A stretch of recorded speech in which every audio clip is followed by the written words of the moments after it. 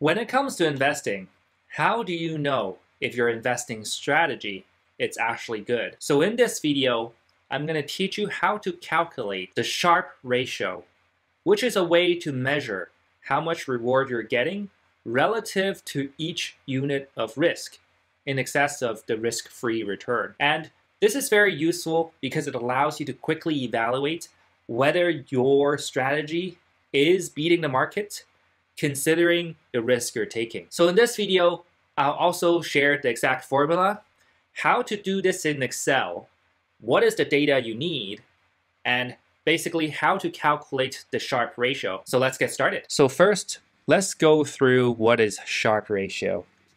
So Sharpe ratio compares the return of an investment with its risk, how much return you can get relative to each unit of risk. So basically, if you are getting a lot of return, but you're also taking a lot of risk, then your investing strategy isn't that good.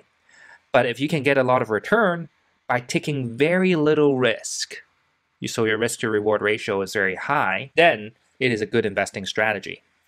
So the basic benchmark is this. If your Sharpe ratio is less than 1, it's a bad strategy.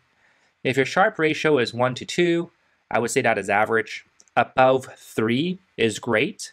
And if you are 4 plus Sharpe ratio, I would consider that insane. And when you're looking at hedge funds, algorithm trading, you want to get to an above 3 Sharpe ratio. Some people claim that they can have a 4 plus Sharpe ratio, but sometimes that might simply be overfitting the model or it is extremely rare. So if you have a very good strategy, I think you should aim for a 3 plus Sharpe ratio. So this is where you want to be. Now the Sharpe ratio formula is your return minus the risk-free return divided by the standard deviation, which is the volatility of your strategy. So in this video, we're going to be going through 2 examples, and I'm going to teach you how to calculate your own in Excel as well. And we're going to use the risk-free rate of 5%. So the interest rate right now, as if I'm recording this video, is around 6%. So if you want to use a long-term average, let's say 3 to 5%, I think that's fine. So I'm using a slightly higher risk-free rate. But if you use a lower risk-free rate, what that does is it just increases your Sharpe ratio. So I'm using a tougher risk-free rate, which is a higher risk-free rate, which is fine.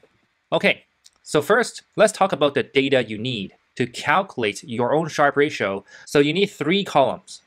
First, you need the year and month, which is basically the date column.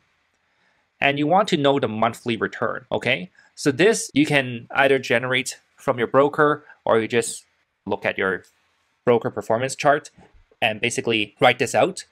So I generated this for S&P 500, and then afterwards you can calculate the percentage change. So this is simply 1 plus the monthly return. So once you have these 2 columns, pretty much you can do everything you need. Now the first thing is that you might be interested in calculating the total return, so then you can at least reconcile to your broker statement. So this uses the function product, and you just highlight all the cells here, which means you're just multiplying them together, and then minus 1. So this will give you the total return for S&P 500, and this is approximately 4 years, so it's around 17% per year. So the formula, you can actually pause the video here to see, that is basically 1 plus the total return to the power of 1 divided by the years minus 1. So this will get you to 17, okay? So this gives you the annual return, the total return, and over the number of years. So if you only have 1 year of data, then you don't need to go through this step because your yearly return is your 1 year return. But in this case, I'm using 4 years, so then you can see what the S&P 500 return is over 2-3 cycles. Now let's calculate the second item. So we have the return already, minus risk-free, which is 5%. So we need the standard deviation. Now for standard deviation, you need to use this column, which is the monthly return. So ST, DDV, brackets, and then you just highlight this column. And this will give you the standard deviation, which is around 5. So very simply, you just take the 17% minus the risk-free rate, and then divide it by 5%, which is the standard deviation, then you can get your Sharpe ratio, which is 2.46. Okay, so if you just look at the formula here, is 17% minus 5 divided by the standard deviation, 5%. So if I lower the risk-free rate to 3%, it goes to 2.86. So the last couple of years, S&P 500 has been performing very well. So that means if your strategy doesn't even yield a 2.5 Sharpe ratio, then you're better off investing in SPY in terms of risk to reward. And I have gone through a lot of strategies, and there are many strategies that don't outperform SPY. And once you run the analysis, you'll actually be surprised by how many strategies don't work out the way you think it should, which is why it's important to find a strategy that works.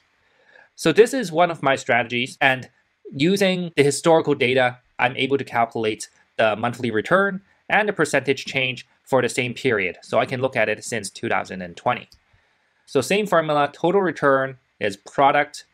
You highlight the percentage return column, -1. So in this case, the strategy yields around 273%. Years is the same, 3.8. And this gives an annual return of 41%, which the formula is 1 plus the total return to the power of 1 divided by years, and then -1. Okay, so when it comes to investing strategy, I usually aim for a strategy that can at least yield 30%. And then for something like where you're using historical data, this is a very ideal situation where you're able to follow all of the steps very precisely. So chances are, let's say you're only able to follow the steps 80% of the time, then your annual return will be closer to around 30%, which is my goal.